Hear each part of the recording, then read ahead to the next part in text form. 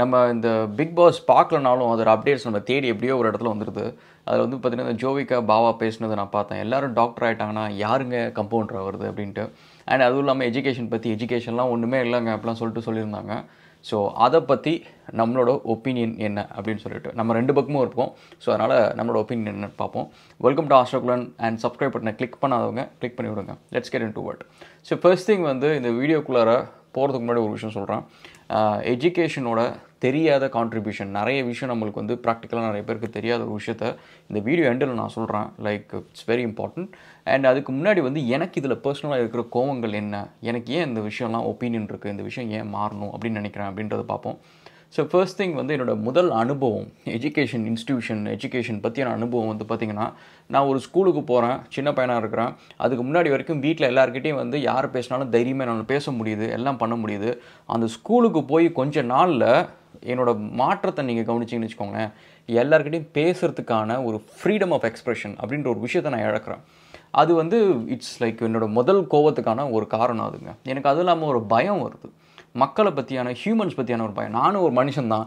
ஒரு பேயை பார்த்து பயந்தா ஓகே, ஒரு புலிசிங்கத்தை பார்த்து பயந்தா ஓகே, இன்னொரு மனுஷனை பார்த்து பயம் வருது அப்படின்றதுக்கு முதல் காரணம் வந்து இங்கே எஜுகேஷன் இன்ஸ்டிடியூஷன்ஸ் தான். ஏன்னா அந்த சின்ன வயசில் நம்ம ஒரு எல்கேஜி யூகேஜி இருக்கிறப்ப வீட்டிலலாம் கூட நம்மளோட அடிக்க மாட்டாங்க, திட்ட மாட்டாங்க, நம்ம பயமுறுத்த மாட்டாங்க, நம்ம ஜாலியாக விளையாண்டுட்டு இருப்போம். ஸோ அந்த டைமில் நம்மளுக்கு பயத்தை ஃபஸ்ட்டு காட்டுறது இதுதாங்க.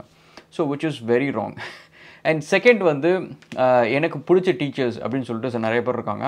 அண்ட் அதேமாரி எனக்கு பிடிக்காது அப்படின்றத விட எனக்கு வந்து இவங்க வேறு வேலைக்கு போயிருக்கலாமே, எதுக்கு இந்த வேலைக்கு வந்தாங்க அப்படின்னு தோன்ற அளவுக்கு சில டீச்சர்ஸும் இருந்திருக்காங்க.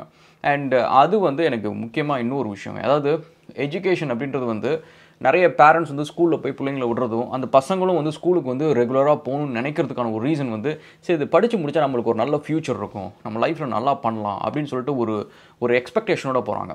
பட் அங்கே இருக்கிற சில டீச்சர்ஸ் வந்து அவங்களுக்கே வெளியில் போனால் வேலை கிடைக்கல அப்படின்றதுக்காக எஜுகேஷன் ப்ரொஃபைலை சூஸ் பண்ணுறாங்க. நான் லெக்சர் ஆகிறேன், நான் ஸ்கூல் டீச்சர் ஆகிறேன் அப்படின்னு சொல்லிட்டு. ஏன்னா வெளியில் வேலை கிடைக்கல அவங்களுக்கு, அவங்க படித்ததுக்கு.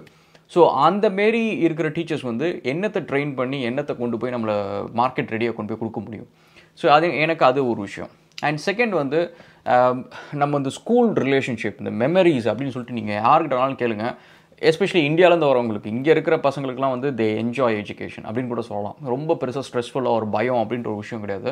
பட் இந்தியாவில் வந்து எனக்கு என்னோடய ஸ்கூல் டேஸாக இருக்கட்டும், காலேஜ் டேஸாக இருக்கட்டும், எல்லாத்துலேயுமே வந்து என்னோடய பெஸ்ட் மெமரிஸ் அப்படின்றதுல வந்து என் ஃப்ரெண்ட்ஸ் தான் இருப்பாங்க.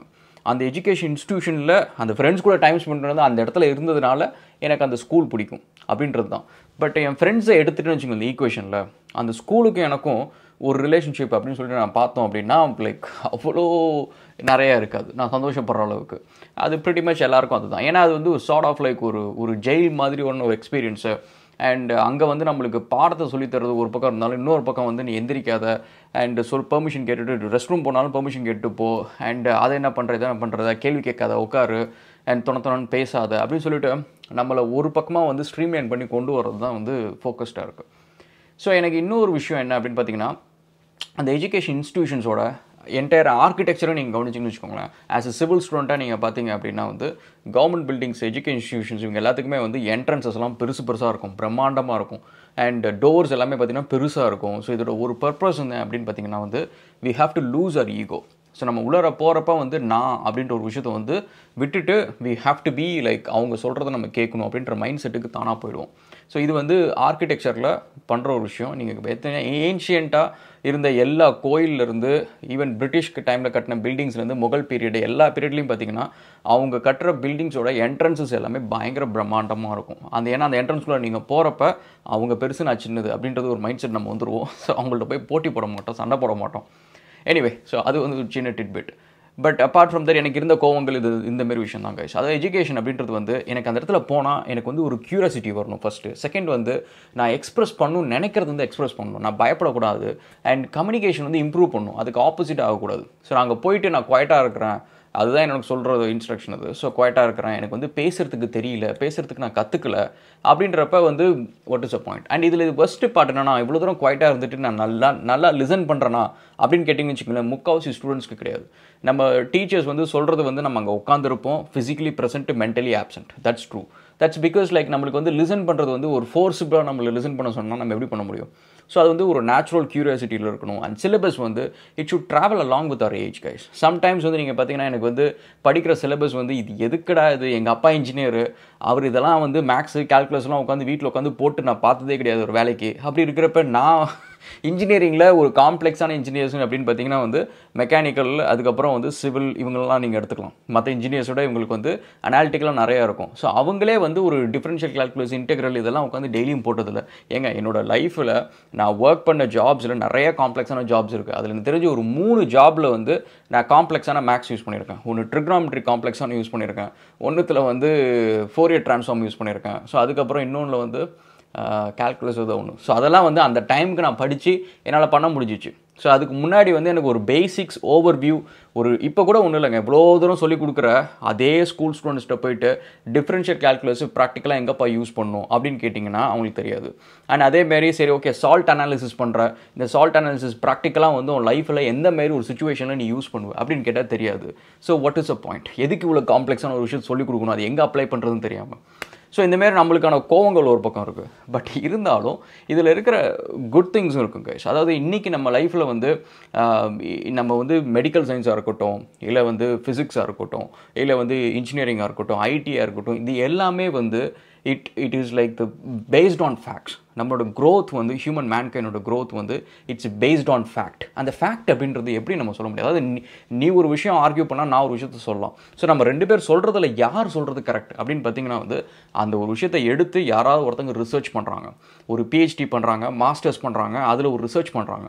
அந்த ரிசர்ச்சோட அவுட்கம் வந்து வில் டெல் தட் ஓகே நீ சொன்னது கரெக்டு, நான் சொன்னது ரைட்டு அப்படின்னு சொல்லிட்டு அதுக்கப்புறம் அந்த ஆர்கியூமெண்ட்டுக்கு we put a full stop.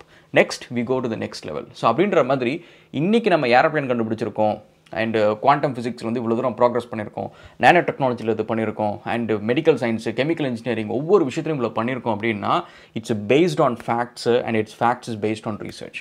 So அந்த ரிசர்ச்சுக்கு வந்து நம்ம கான்ஸ்டண்ட்டாக வந்து படிக்கணும், அந்த எஜுகேஷன் அப்படின்றது வந்து இம்பார்ட்டண்ட். பட் நான் சொன்ன இந்த விஷயம் எல்லாத்தையும் எடுத்துகிட்டு இது எல்லாத்துக்கும் ஆப்போசிட்டாக கொடுங்களேன். ஒரு நல்ல ஃப்ரீடம் எக்ஸ்பிரஷனு அண்ட் சிலபஸ் வந்து ரொம்ப க்யூரியாசிட்டியை தூண்டுற மாதிரி ஒரு விதமாக இருக்குது. அண்ட் டீச்சர்ஸ் வந்து ப்ராக்டிக்கல் ஃபீல்டு எக்ஸ்பீரியன்ஸோட இருக்கிறவங்க மட்டும்தான் டீச்சர்ஸ் ஆகணும் அப்படின்ற ஒரு விஷயம்.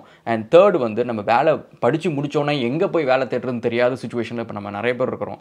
அந்தமாரி இல்லாமல் படித்து முடித்தோன்னே எனக்கான வேலை எனக்கு ரெடியாக இருக்கணும். ஸோ அந்தளவுக்கு வந்து should be skilled enough. So அந்தமாரி விஷயம்லாம் இருந்துச்சு அப்படின்னா இப்போ நம்ம பண்ணுற ப்ராக்ரஸை விட பலாயிரம் மடங்கு ப்ராக்ரஸ் பண்ணுவோம்.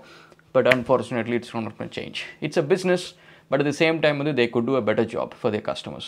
Anyway, so this is my 2 cents. அதனால் எஜுகேஷன் இம்பார்ட்டன்ட் இல்லை அப்படின்றதெல்லாம் நான் ஒத்துக்க மாட்டேன். ஏன்னா நான் வந்து இன்றைக்கி நான் வந்து இப்போ எனக்கு தெரிஞ்ச ஐடி நான் படிக்கணும், டெலிகம்யூனிகேஷன் படிக்கணும் அப்படின்னு எது எடுத்தாலும் சரி, அது எப்படி நான் படிக்க போகிறேன், அந்த நாலேஜ் எப்படி ரீட்டைன் பண்ண போகிறேன், அந்த நாலேஜ் எப்படி வந்து எக்ஸ்போனன்ஷியலாக மல்டிப்ளை பண்ண போகிறேன், அது எப்படி 2 நாலேஜை கனெக்ட் பண்ண போகிறேன், 2 டாட்ஸ் அப்படின்ற எல்லா விஷயத்துக்குமே வந்து நான் இதுக்கு முன்னாடி பண்ண கிரவுண்ட் ஒர்க்ஸ் எல்லாமே இம்பார்ட்டன்ட். ஏன்னா ஸ்கூலில் படித்தது, காலேஜில் படித்தது எல்லாமே important. Okay, so that's my 2 cents guys, and thank you so much and cheers.